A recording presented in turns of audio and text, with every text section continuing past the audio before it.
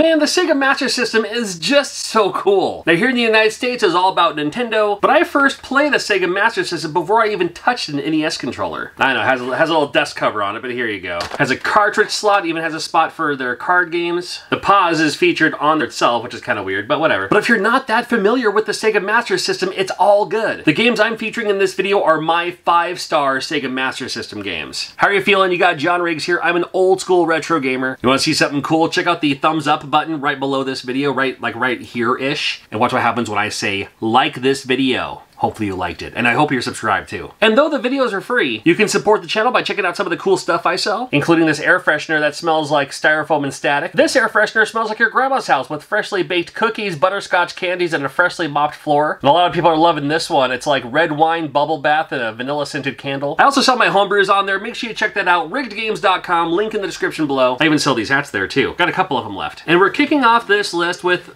what they're trying to make their mascot character, I believe, Alex Kidd in Miracle World. A little hard to compare Alex Kidd to Super Mario now, but Alex Kidd in Miracle World versus Super Mario Brothers, well, as iconic as Super Mario Brothers is, Alex Kidd in Miracle World I think just does gangbusters over Mario. First of all, you got a punch button. Can't do that in Mario. I just like the graphics. I like the cartooniness. I love the colors that they use. Great color palette. Great color palette for the Sega Master System. And you immediately jump in the water in the first stage of this game too. It's crazy. Now a lot of enemies to check out. Again, I just love just about everything about this game. There's a nice difficult factor to this game as well. The idea for each stage, you gotta find the onigiri. Now as a kid, I didn't even know what an onigiri was. I thought it was literally like a mug of like root beer. Like that's the mug with the foamy stuff spilling over the edges.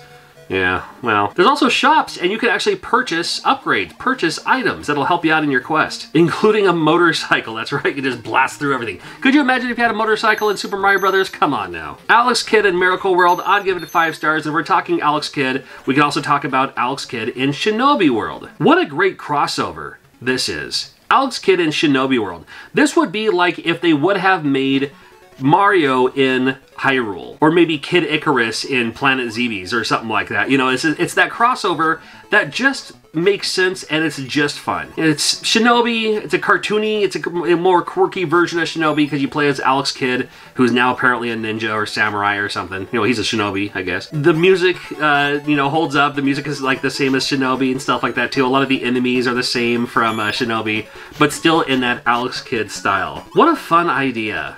Yeah, Alex Kidd in Shinobi World, definitely one you want to look up. And there's a couple of other Alex Kidd games. We're not going to leave those on the list. Those are definitely not 5-star games. Fun to check out, not 5-star games. Castle of Illusion, starring Mickey Mouse. Anything Disney is usually going to be pretty good. Sometimes not so much, but this one makes all the sense in the world. If you loved DuckTales for the NES, this one is so much like DuckTales, it almost hurts. Now you would think, like Mario, you just have to jump on top of enemies, but you can't just jump and let that be it. You actually have to hit the kind of pounce button. Like one button is jump, and then the other button lets you attack the enemy, like, you know, doing the butt bomb on them. And again, you can use that bounce to reach higher places, or, you know, break through rocks and stuff like that too. You might find some secrets along the way. And when you find these secrets, you go, oh, there's extra stuff, there's coins, there's cake. Yeah, like I said, a lot like DuckTales.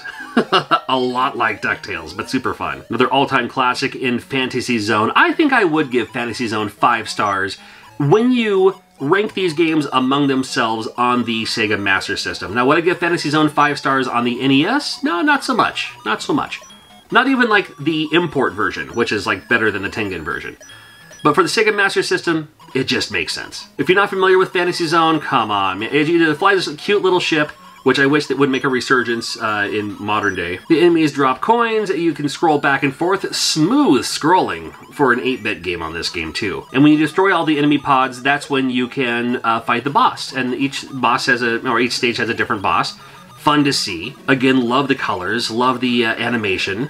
Cute music too. Move on to the next stage. And of course the shops as well. There's shops on here, so the money that you do collect, you can use to get upgrades and items. They don't last forever, unfortunately. And you even die spectacularly. How about that in Fantasy Zone? I'll go ahead and throw Fantasy Zone 2 in there too. Why not? Fantasy Zone 2, more of the same. Colorful, bright. This one features, you know, sometimes not just money, but they also drop like a warp. It turns into a warp so you can go to the other part of the stage to complete these stages too. A lot more of the same. I'm more fond for the first one. That's where all my nostalgia is. The second one, very, very good, though. So if we're talking about the first one, we can always lump in the second one as well. Why not? Golden Axe Warrior. If you love The Legend of Zelda, you're going to love Golden Axe Warrior. Why? Because it is so much like Legend of Zelda, it hurts. It hurts my feelings how good this game is, and it hurts my soul even more that so many people didn't get to experience this game. I've never played it all the way through. It's on my backlog, my forever backlog. We all have one of games that I've played it a bit, but I've never actually completed the game. Never played it all the way through. Would love to do that sometime. Never mind the treasure chest mimic. This game features tree shrub mimic, bush mimic. Could you imagine if that was an enemy in The Legend of Zelda? You go up to, like, you know, try to burn the bush or whatever like that, it just pops out at you and starts attacking you. Huh.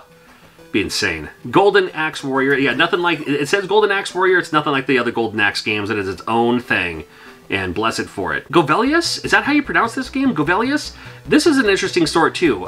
This is, well, it starts out like side-scroller, so you're like, okay, this is a little interesting, like a Faxanadu or something like that. Maybe like a Monster Boy or something like that. I don't know. You can see what it looks like, clearly. It plays a bit like that. You can slash your sword, and there's other enemies too. Those very Sega Master System-y eyes on creatures is unmistakable. With the enhanced colors and enhanced palette and all that. Even the kind of bosses in this game are cartoony cool, a lot like how like Mega Man had those kind of like mid-bosses and stuff like that. Yeah, a little bit like that. So it starts out like this style of game, and then when you leave the cave, then it turns into, hey, another Legend of Zelda type game. So again, kind of like Legend of Zelda, but then when it does the dungeons is more side-scrolling, platformy, slash your sword and stuff like that too. Very cool to see, very interesting to see. This one's always very high on a lot of people's lists for best games ever. Gotta give it 5 stars on this one for Sega Master System games. Something to look out for sure. Oh, you can give me the squiggly text, are you? Well, Kinsaiden.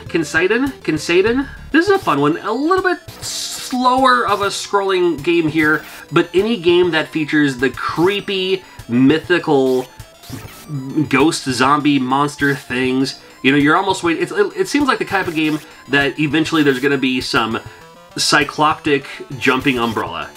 Which I'm sure comes from some kind of lore. Not in this first stage anyway. But it's that type of game where you're going to see like the creepy kind of ghostly things from this culture here. I love it. I absolutely love it. And this game also falls. It's just unique enough that. Is it like anything on the NES? Maybe a little bit. I mean, there's a couple of games I could probably compare it to, but it's still just kind of its own thing, and a game that you have to just kind of experience for yourself. And you can see, like, you know, how big these areas are where you need to get to and everything when you move on to the next stage and move on from there and go inside these rooms and, I mean, just figure it out, man. Very cool game. Interesting to see Miracle Warriors. And again, this came out during a time when RPGs, like turn-based RPGs, weren't as popular as they were in Japan, at least here in the United States of America. So when we see something like this, it's like, well, it looks interesting enough, but it looks a little confusing because you're too busy looking at the graphics and not like the grid to the upper right-hand side of where you're going, really. But then when you get there, or, you know, when you're running someone, you can run into, you know, a person and talk to them or whatever, and eventually you will run into enemies, and you can attack the enemies just the old-fashioned way. You hit, then they hit, you know, it's that turn-based style, which I don't honestly care for that much, but when it came to RPGs, this one was very cool and very unique for its time. And I'm going to give it 5 stars based on its creativity for its time and its uniqueness, because at the time we weren't really seeing anything like this for a home console video game. And very cool to see this even on the Sega Master System. It's wonderful. Quartet, we gotta talk about it. This should have been called Duet for the home version because you're only 2 players. The arcade version is 4 players simultaneous. Love it, love it, love it. Well, at least let me talk about how your life bar works, because you have the the points ticking down. A little bit like Gauntlet. You know how a Gauntlet, you don't really have like hit points, you just have like it just keeps ticking down and down and down. You know, and even more so when you run into an enemy or something like that. That's a lot like that with this game. Not the longest stages or rounds in this one. Not the longest rounds in this one, but the idea is to get to the end to find the boss. And when you find the boss, he who holds the key, defeat them, grab the key, go through the door, move on to the next stage. there's a lot of those. The stages aren't very big, and sometimes you'll even walk right by the exit door, but you gotta find the guy with the key first. So that's where you have to explore a little bit. A lot of items you can pick up along the way. Just an absolute wonderful game. Quartet in the arcade probably might, I mean, whenever I think about it, it might be my favorite arcade game of all time. Fun to see it on the Master System, though. And it plays extremely well on the Master System, enough for me to give it 5 stars anyway.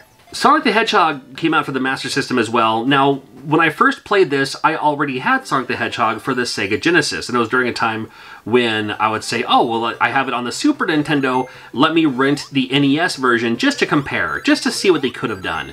And to my surprise, the Sonic the Hedgehog on the Sega Master System played extremely well. Extremely well. And it wasn't like a one-to-one port of the Genesis version. It was still kind of its own thing. It was Sonic the Hedgehog, but it was still very much so its own style of game. I mean, I gotta give it 5 stars. It's just wonderful to see on a Sega Master System especially. Wonder Boy 3, The Dragon Trap. We gotta talk about Wonder Boy 3. Now, I'm more familiar and more comfortable, I guess, with myself with the Adventure Island games. But then on the flip side, you have the Monster World games, the Wonder Boy games.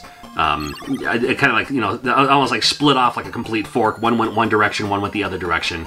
And for the Sega Master System, this is the one to get. You start off with all the hearts. I love that. You can get other, you know, upgrades and stuff like that later on too. But I just love, again, that cartoony aesthetic that this game brings and so many games bring to the Sega Master System, where you can, you know, you run and you can slash your sword and you pick up the upgrades. This is my kind of game. This is exactly my kind of game. Maze-like levels, you might get lost a little bit. Gotta find your way through. Bosses will pop up as well. I mean, the first boss you see is like this, you know, Mecha Godzilla looking something or other anyway. A little bit of a challenge too on this first boss. But then, from there, then all of a sudden, after you collect some coins, you turn into a dragon. Now all of a sudden, you're in dragon mode. How cool is that? Best thing ever. Wonder Boy 3. If you're looking for Sega Master System games to play, check out this opening.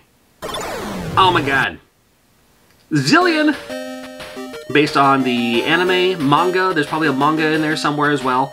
Once you figure out how to play this game, it's wonderful. And it's not... how do I put this? It's not like there's a huge learning curve to play this game. Because this looks like...